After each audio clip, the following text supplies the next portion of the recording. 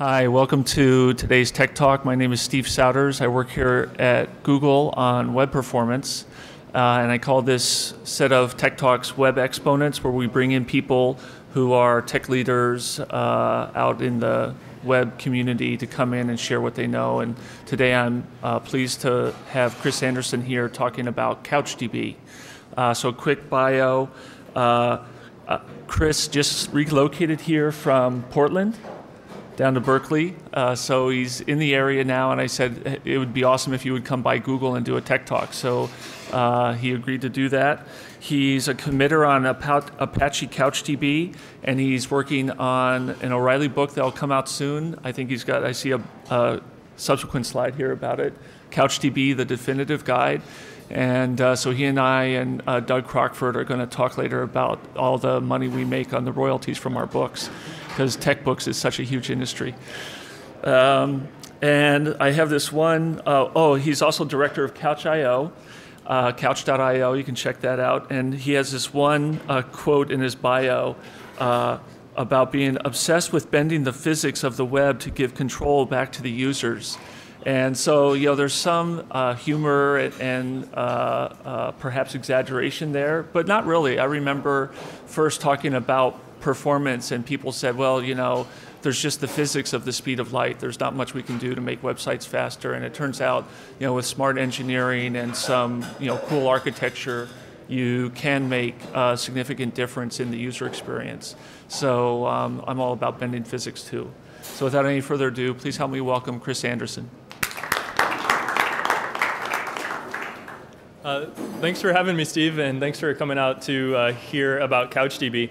I really am interested in bending the physics of the web, and in more than just a performance way, but we'll talk about the performance of it too. So just to say a little bit about me, although Steve did a good job, I'm jchris on Twitter if you want to get back to me that way. I'm working on the CouchDB definitive guide book. I came into this whole working on databases world through being a web developer. I used to do PHP, and then I got into Ruby on Rails. And then I started using CouchDB in a project, and it made my life just so much easier. So that's how I got drawn into CouchDB. So before we get started, I've got some questions for you all. So I guess some of these, the answer is going to be obvious. How many people here have built an application on top of a key value store instead of a relational database? All right, so a lot of times not so many hands go up. It depends on the environment you're working in. And so how many of you have written MapReduce functions? All right, yeah, not a stranger to MapReduce here. And then how many people here have worked in Erlang? All right, so that's the defining characteristic I think that makes CouchDB a little different from what you do at Google here, and that's Erlang. But before we get started, we have to look at the slogan of CouchDB, which is relax, and ask the question, why is that the slogan? And it really goes to the core of what we do in CouchDB in a lot of ways. I think for me, the most important meaning of relax is that CouchDB should be easy to reason about. And so that means you should be able to look at the API and have it make sense to you. You should be able to diagnose failure conditions in a simple way. Just generally, it shouldn't be surprising. But then for users, relax means relax, your data is safe with us. We pride ourselves on having a very reliable storage engine, and I'll talk more about that later. But reliability is our number one concern. We're not trying to build the Ferrari of databases. That's a popular sport these days. But we're trying to build the Honda Accord of databases, and I think that's a little bit of a different sweet spot. So then the last meaning of relax, and this kind of goes to the easy to reason about. But when we're debating in IRC among the developers how to implement a particular feature or what a particular query parameter should look like, if you can say, well, this option is more relaxing, then you're probably going to win the argument. So yeah, we're talking about CouchDB. The guy on my shirt is kicking back. I'm going to kick back. Now we can all relax. So let's talk about the sea we're swimming in. Google's familiar with the internet. It just keeps growing, right? There's like more internet all the time. The curves are all up and to the right. I've got so much internet here that I'm doing my IRC and checking my maps at the same time. And now I'm checking in code while I'm drinking a beer at the cafe. And this guy has so much internet, he's got a camera strapped to his face, and that's a prosthetic finger with CouchDB running in it, true story. And these guys have so much internet that it's on their heads. They're overflowing with the internet. And I guess it's just going to be more and more like this. Always more internet all the time, always faster, always more. And then, oh no, what happened?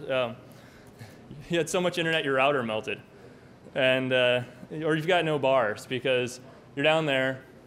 And these situations are getting to be farther and farther apart these days because there's more connectivity. But no matter what we do, no matter how much fiber we lay, latency still sucks, and the speed of light's not getting any faster. So the one way to fix this is to move the services closer to the users, and so that's what I'm going to be talking about, answering the question, what is CouchDB? So what is CouchDB? Is it a key value store with MapReduce? Yes. Is it an HTTP database written in Erlang? Yes. But the real answer to what is CouchDB is it's a local web platform. And so that means that it's designed around a use case where the application runs on your device or on your local network or in a browser plugin. So you write your application and you just run it on whatever you've got close to the user. The reason we can do this is because we're designed from the ground up around offline replication. So it's a little similar to the Lotus Notes philosophy that your data should be able to move with the users. But the way we do our replication makes it really easy to do offline work, to do ad hoc cluster topologies. You can do real-time remote backups. It all just becomes a simple primitive operation that you can trigger with an HTTP request. So we'll talk more about replication in a little bit, but first about the implications of these local applications. As opposed to cloud computing, we like to call it ground computing. Jason Huggins is the first one that I heard say that in the CouchDB context. But this means local to the user. It's a little bit more like the desktop than it is like Gears or HTML5 local storage. Although we are talking about browser apps here. CouchDB is an HTTP server that runs on the end user's machine, that runs in the cloud. The applications don't care where they're being served from. And that allows you this really nice luxury when you're writing applications to be offline by default. So how many people have started thinking about taking a web app and adding offline support using local storage or Gears or whatnot? So you end up doing this thing where you've got your back-end application that's got all kinds of whatever it does, and then your browser application, and they're talking through a protocol, and that protocol probably doesn't mirror the protocol the browser application uses to talk to your local storage.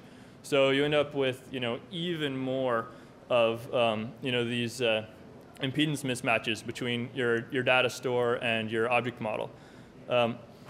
Well, with the CouchDB offline app, it's the same application. It doesn't matter whether it's being served from the server or being served locally. And it's just a two-tier application. If you build your application so that it can be offline, then it's just going to be some stuff in the browser and CouchDB, and you're done.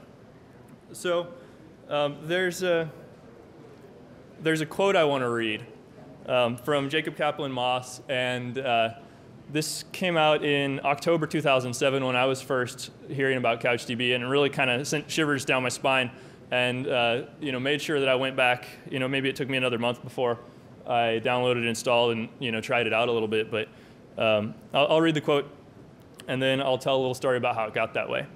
So let me tell you something. Django may be built for the web, but CouchDB is built of the web. I've never seen software that so completely embraces the philosophies behind HTTP. This is what the software of the future looks like. And maybe that's a lot to say about a little Erlang database thing that runs in your browser maybe. But it rang true for me, and it rings true to other people who look into and start building applications on CouchDB. So when I was first talking to Damien, when I first met him, and was Damien Katz is the creator of CouchDB, and I was talking to him about the process he used to get to CouchDB. I'd sort of had in my mind that that it was discovered, not invented. And I said that, and he said, exactly. I was programming around in the wilderness, trying different things. I knew I wanted to build like a distributed file system or something, and then it all started to fall into place, and I realized I was at the perfect spot. And by the perfect spot, there's CouchDB has got all this nice self-similarity that engineers really like to see when we look at the way things are implemented. But the perfect spot, when I'm saying it here, means it's a web server that serves up your data and makes it so that it's very natural for that data to be replicated and to be transformed into views and into HTML renderings and whatnot. It makes everything that you have to do as a web developer more relaxing. So hopefully I'm not selling it too big right now, but you can tell I believe in it at least. So here's an example of how we're of the web. The CouchDB test suite is written in JavaScript and runs in the browser. This means that it's really easy for new contributors to get involved because everybody knows enough JavaScript to write a test case. But that's not all that makes this, in my opinion, better suited for testing CouchDB than, say, some unit tests that run in the development environment. And one of them is that you can validate your installation. So if you run CouchDB behind a proxy or behind a series of proxies, then you run the unit tests in the local browser, and you know whether or not you're getting end-to-end acceptance, and maybe just one request is breaking or one feature is not working, and that becomes immediately apparent. But even more so, me with these grandiose visions up here, I'd like to see CouchDB as a protocol, and in order for that to happen, there need to be other implementations. So, if you're out there and you want to hack up a quick Ruby script that passes these tests, please do. It would be, it's that satisfying feeling of getting to green over and over again until you get all your tests passing. So that's about it for the standard elevator pitch. But I put in some elevator pitch for Google because I know that Google has an interest in bringing up new developers and making sure that people outside the organization understand MapReduce and understand how to build scalable web applications. And CouchDB is, it's a great first step into the programming model that you have to use at scale. So you end up modeling your reads and writes around concurrency. Because we have multi-version concurrency control, you want to avoid people stepping on each other's edits. And everything that CouchDB outputs has e-tags and is cacheable. And so that means that it introduces people to the idea of pure functional transforms from their data to user interface. And then eventual consistency. You can't run anything at scale without the idea that a save might take some time to replicate, to become globally accepted by the system. So document modeling is the unit of a key in CouchDB is a document, which has a multi-version concurrency control. And that's every time you save a document, you need to return the rev token that you had last time, or you had when it loaded. Otherwise, if there's a mismatch on the server, then you get a precondition failed error and an update conflict. And so you end up modeling around concurrency. There's a couple of patterns that I'll talk about later that make sure that users don't stomp on each other's edits, and that really make sure that developers understand the difference between an edit a user makes and an edit that a machine makes. So if you have people coming in who know how to write CouchDB applications, they're going to be that much closer to being ready to get their hands dirty at Google. So let's get technical. Let's talk about the actual CouchDB APIs and the storage engine and whatnot. But before I get started on that, does anybody know what this is? Anyone recognize it? Cool. We got one. It's the clock of the long now. It's the orrery, which is the gear set designed for keeping time for 10,000 years. So the idea that something could be that robust is really inspiring to me. I don't know if our data file format is that robust, but we want it to be as robust as possible. There's Robust Kitty. Robust Kitty says, we're not going to corrupt your data. So what makes the file format robust? It's an append-only file. So that means that once bytes are written to the disk, we never touch them again. It's like it's journaling all the time. It's an append-only B tree. So the big win we get out of this is that if there's a crash, there's no fix-up phase. It's always consistent on disk. So CouchDB was inspired by some computer science papers that Damien Katz found while doing his research that tested a crash-only design versus a design where there's a shutdown command for your application. So CouchDB has no shutdown command. To stop a CouchDB node, you just kill -9 it. And that's as good as any other way to stop it. Crash-only design really, it means that you're not going to be sitting there waiting for a weekend while your my ISAM table rebuilds, or whatever sort of things that that we don't really like thinking about.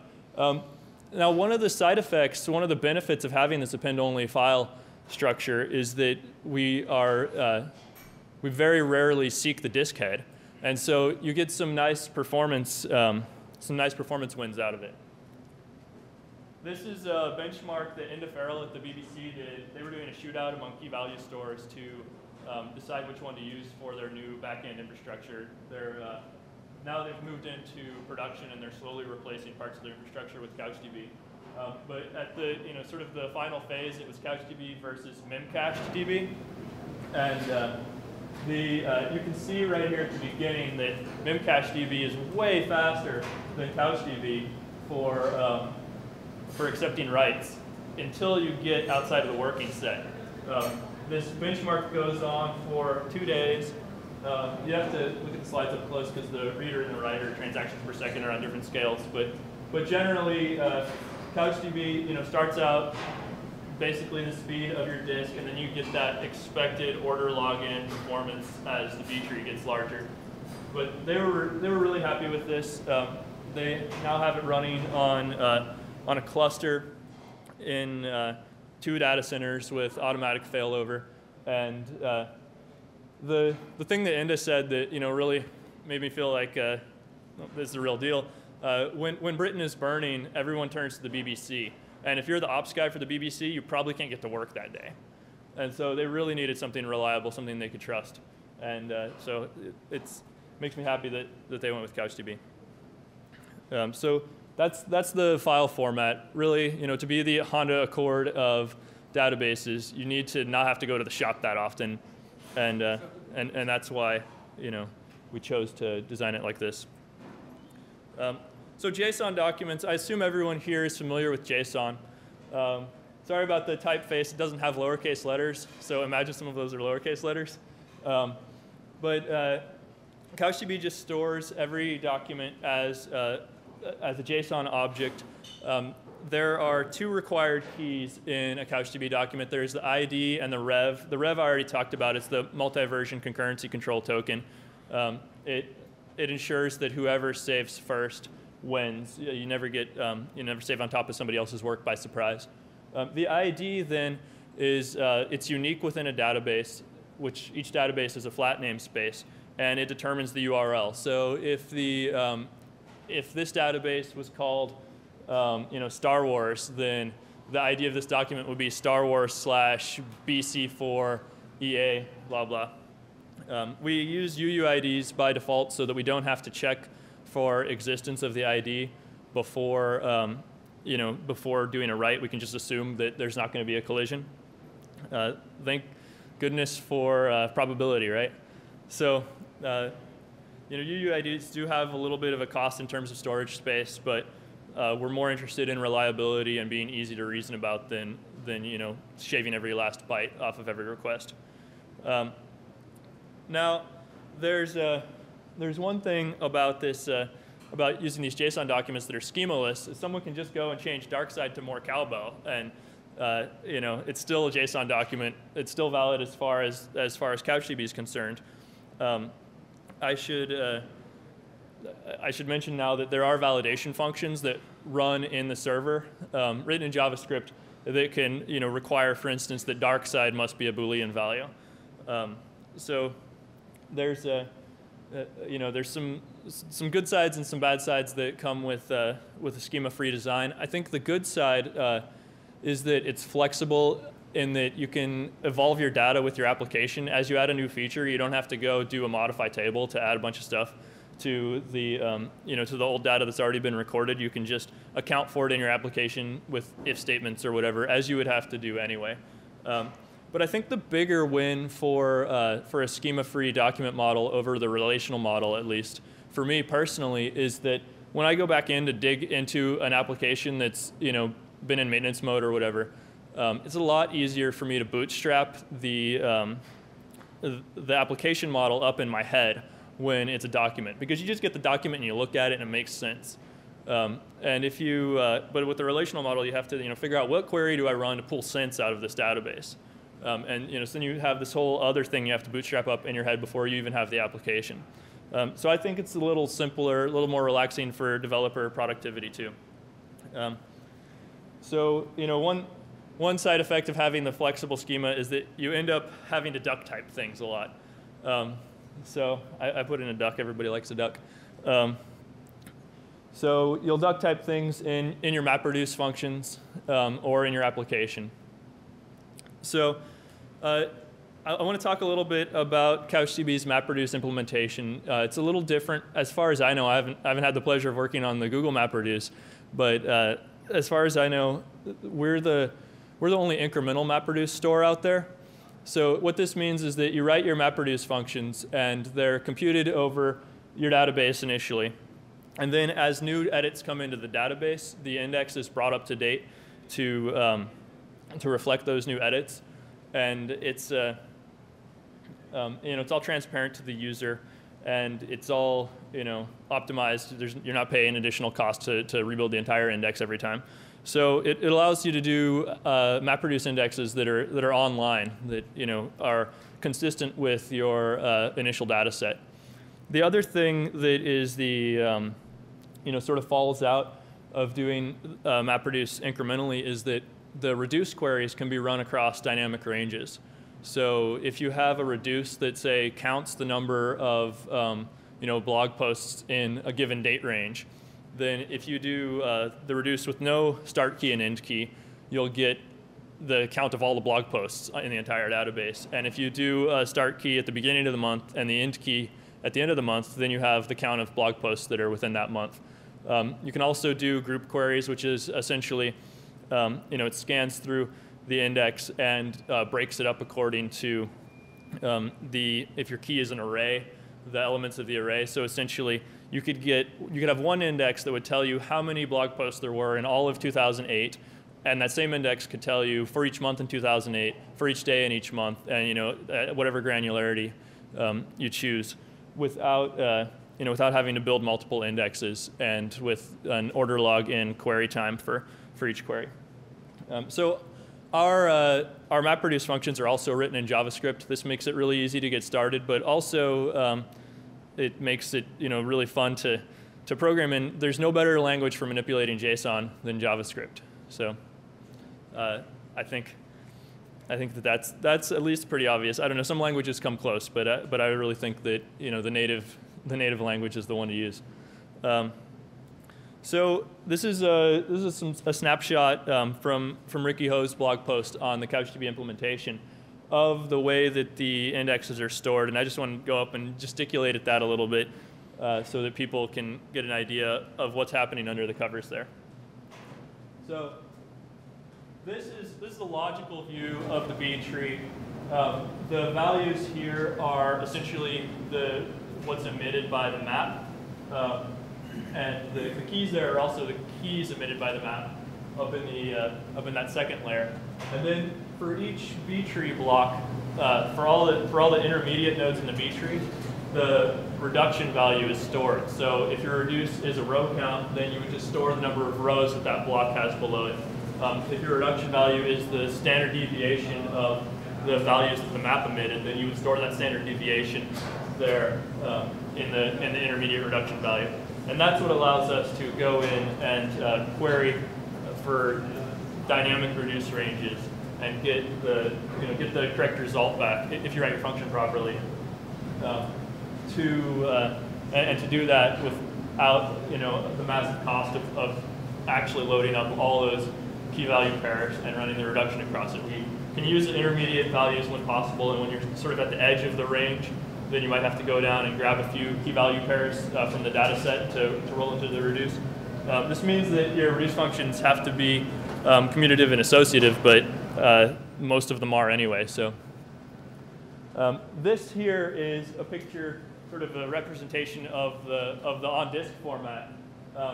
So what happens is essentially, let's say we're changing key 6 here, or key 6 here. So what we do is we seek back into the file, find key 6, load the logical representation of the B tree up into memory, and then when we go to commit that edit, we commit. First we write the key value pair, then we write the the intermediate node that points to it, and then we rewrite any intermediate nodes that may have that point to that node all the way back up. So the last thing we write every time we commit data is the B tree root.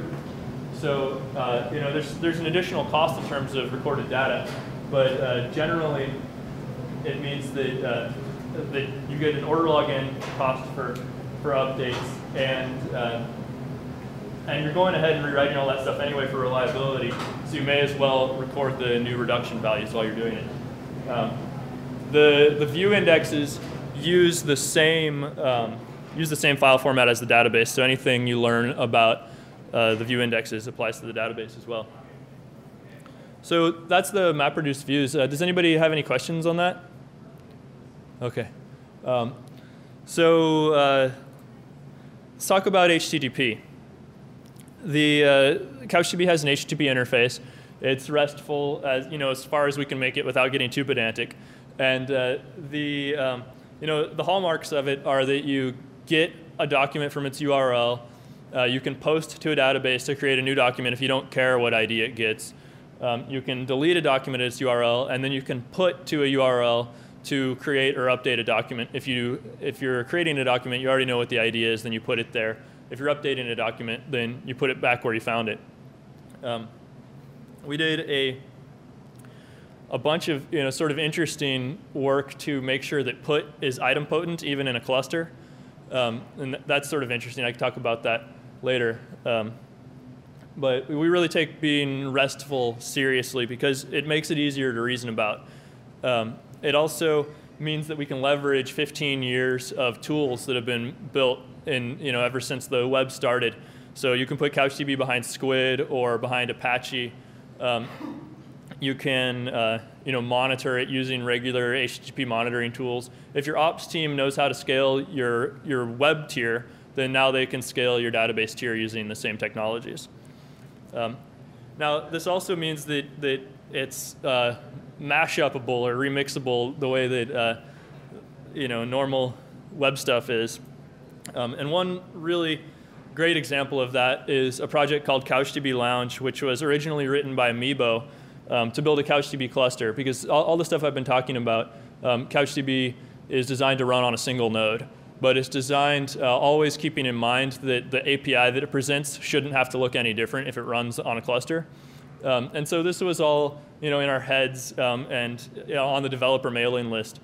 We talked about what would the architecture look like. We knew eventually we wanted to have a cluster-capable version of CouchDB. What would the architecture look like? Now we've got it kind of planned. Now it's going to take all summer to build it in Erlang. And the next thing that happened was Meebo came along and built something that used the same architecture using an Nginx C plugin and some twisted Python. So they're just using Nginx to do the consistent hashing, and then the twisted Python to merge the view queries. So it uses a scatter-gather architecture for the view queries.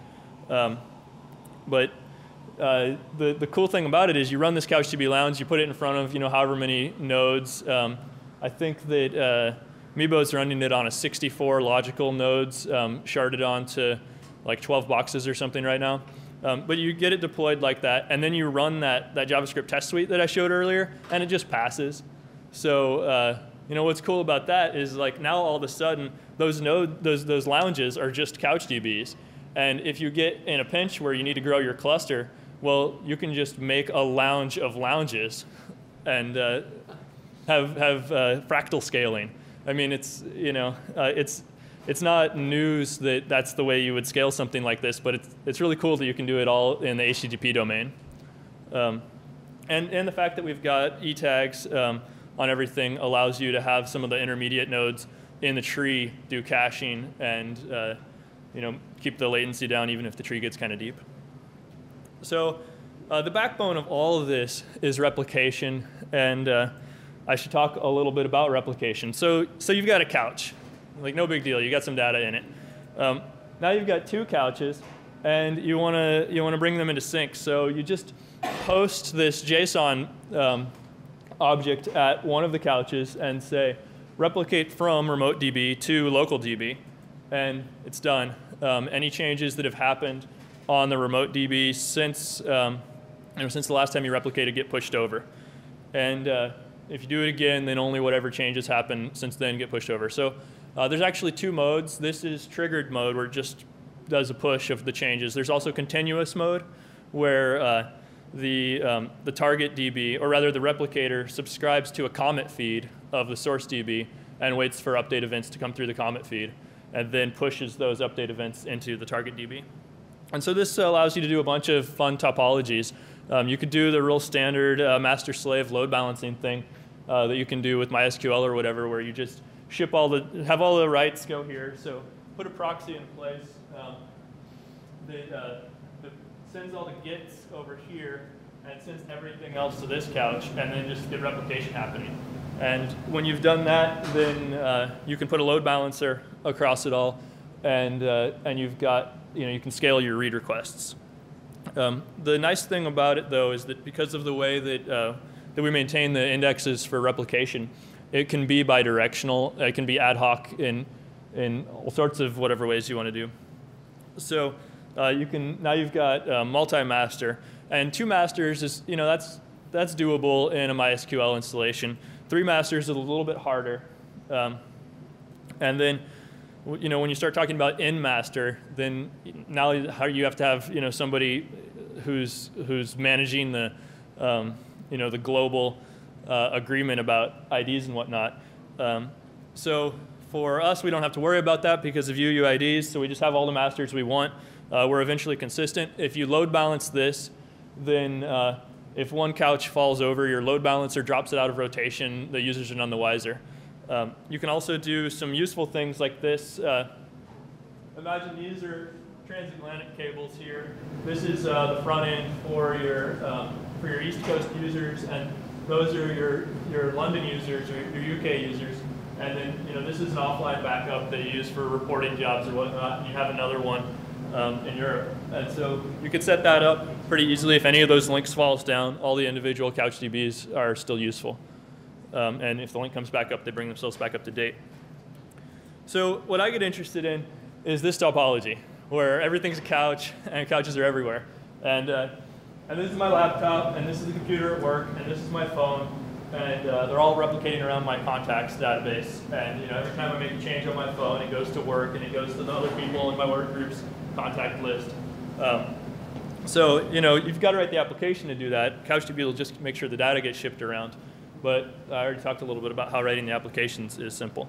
So one thing to think about is that since each CouchDB database is a single flat namespace of documents usually named by UUIDs, after everything's replicated, in the fullness of time, there is only one CouchDB because it all just comes together. But that's assuming that everyone replicates with everyone. So we'll have to wait for that one. So now there's some conventions you have to follow if you want to get that offline mode for free stuff. And the simplest thing is that your application itself is packaged up inside a CouchDB document. So you've got a document, and CouchDB recognizes this document's special. It's a design document. It contains an application, and it unfurls it into a wonderful, beautiful running application. With the flower icon there. And so once your applications are documents, then they just replicate like other data, and it makes makes sort of a whole new way of deploying stuff possible. But can this actually be done? Is this practical? So we've got to scale down. We need CouchDB to be running at the edge, and it's not super easy. Erlang's on our side with this one, so I checked last night, and even running the test suite, which is like doing things like triggering replication over and over again and causing crashes on purpose and whatnot. So sort of abusing a CouchDB, the memory usage stays below 20 megabytes, which I think is pretty fair for a database. It used to be smaller, but we're faster now, so that may be one of those classic trade-offs. I've heard rumors of CouchDB, of Erlang and Couch running on the ARM processor. This is definitely CouchDB running on the OLPC. And there is a couch that runs CouchDB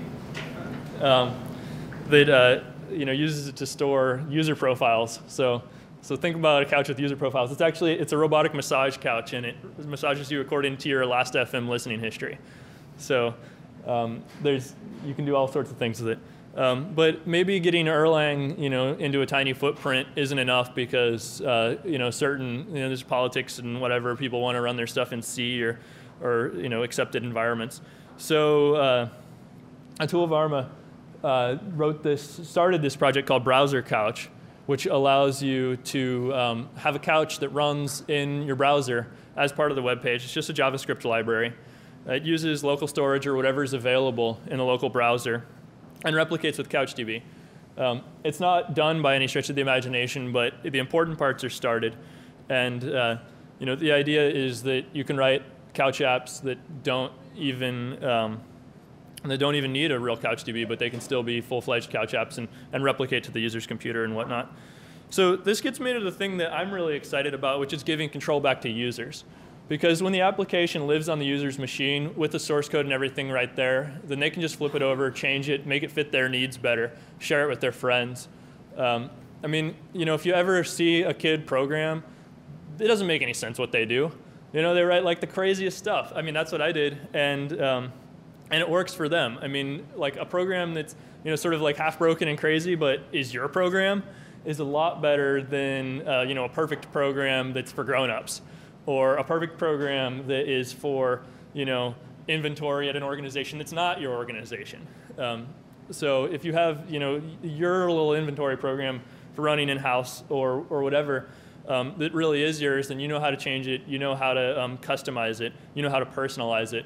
I think, programming is empowering, and it's empowering for two reasons. One is that you can make something awesome and share it without really asking permission. But the real reason, the thing that got me into it was being able to personalize stuff, being able to take applications that I was using and make them a little bit more mine. I really, I'm not so much trying to like make a tool for teaching kids how to program.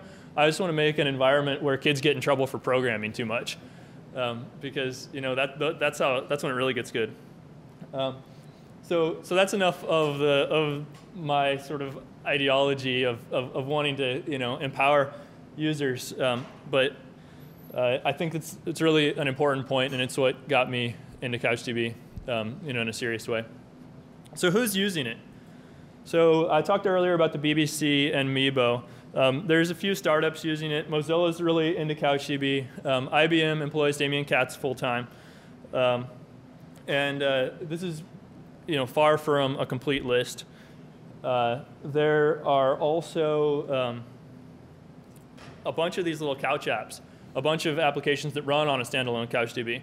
So we've got a sort of gallery of processing JS sketches. We've got a real-time shared groupware calendar. We've got a Twitter client that lets you do word clouds of the popularity of words that people say based on the archive of what they've said.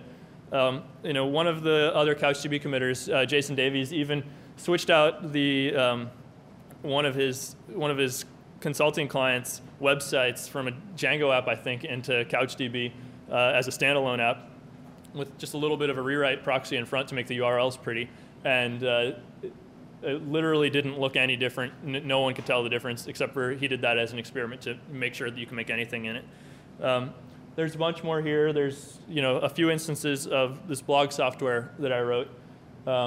There's a couple of online presentation things and a delicious style link aggregator, as well as a personal site for Jason's wedding.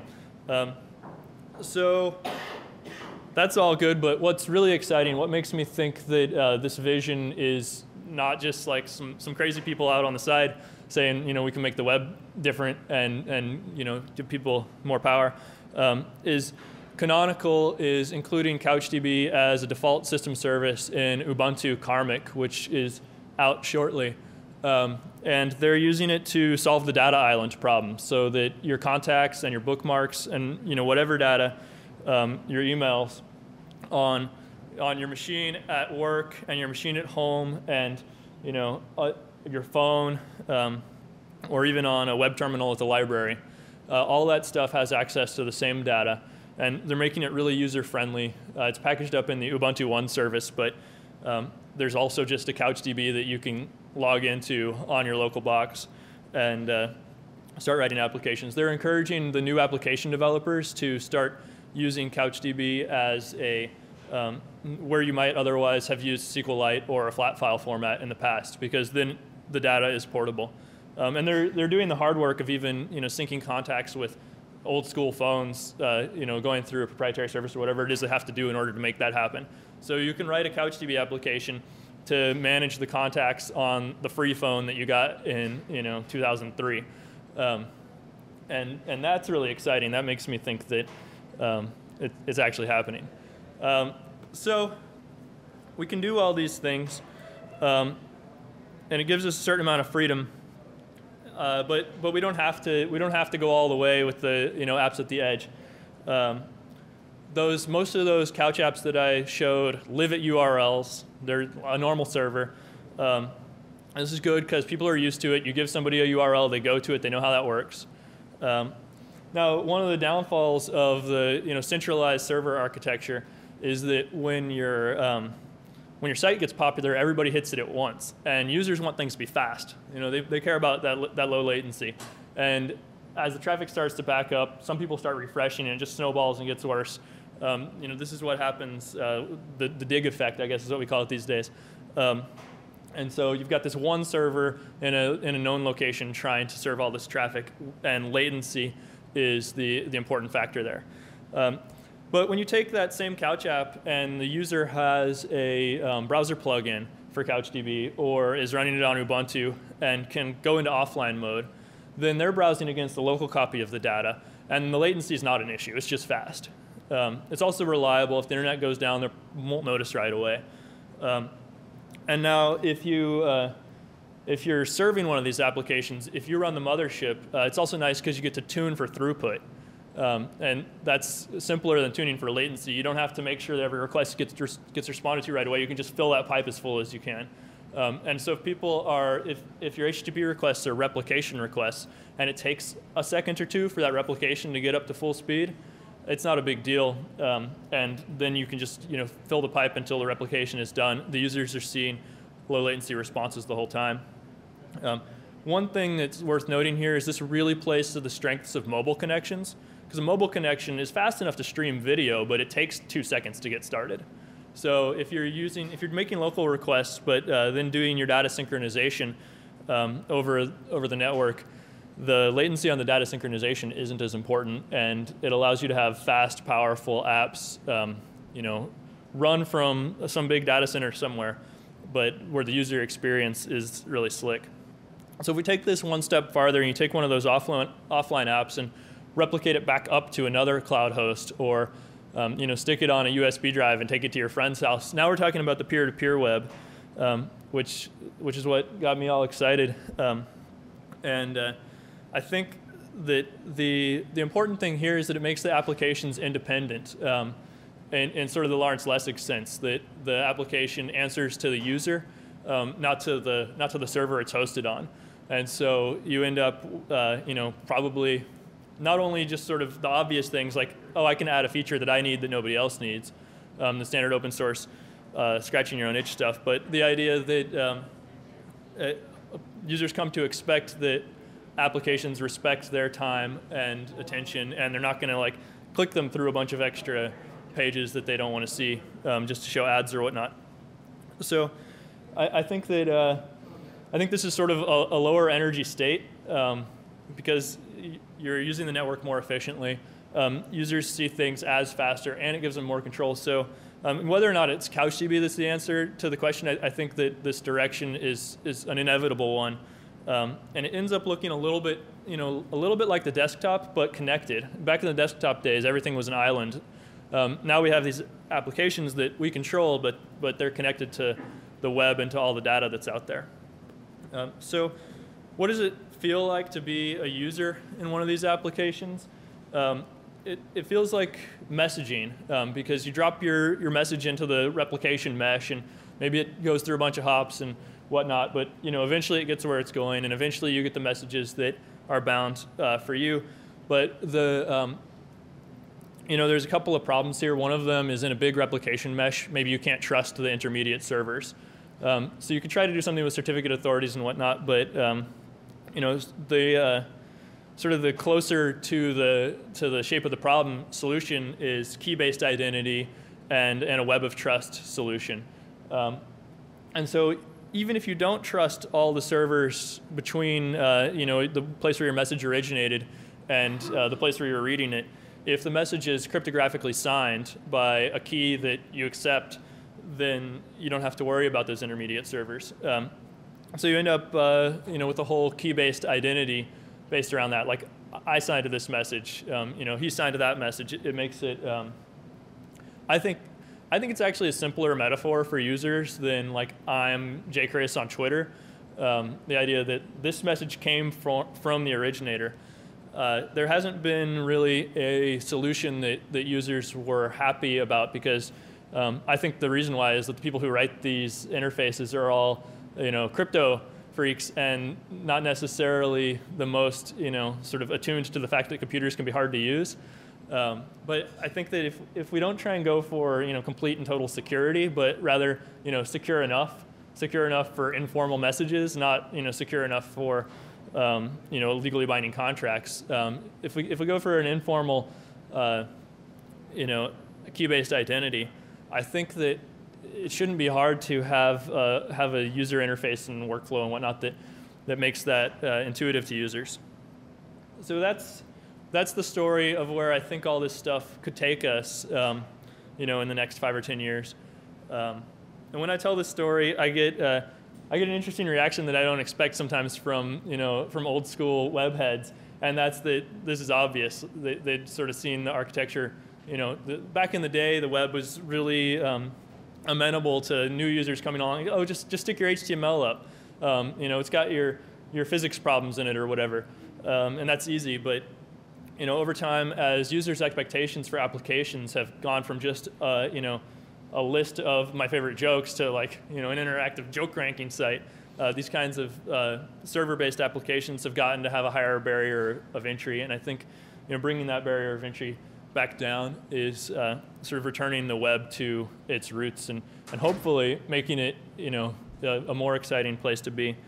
A lot of the data that it makes sense to put into a peer-style Couch app is personal data. Personal, like sort of in the sense that I'm not trying to publish this to the world. This is just the pictures from last week's party, and I want to show them to my friends. And the easiest way to do that is to just replicate them to their copy of the picture reading app, and we don't have to worry about the permissions settings on our social networking site, making sure that they only go to the right people. You just only give them to the right people, and so it makes data interchange a lot more like real world use of data. Like I hand you a folder full of stuff. So I think that this is all, it becomes sort of intuitive and fun for users. Sort of got some highfalutin ideas, but the idea when you come down to it and actually use it it's really not a big deal. So I'm ready to take questions.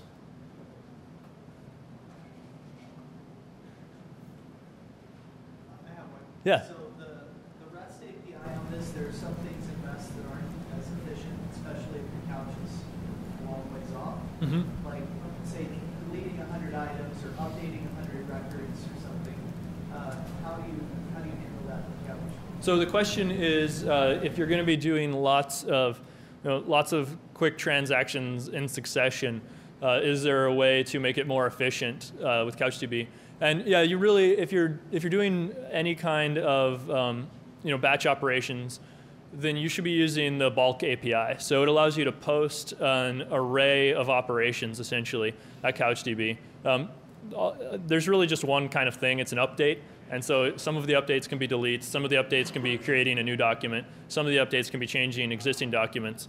So you just post this big batch to CouchDB, and it does the work. You can benchmark it. It depends on the size of your data, but you should start out by thinking about batches of roughly 1,000 at a time. And the batches also...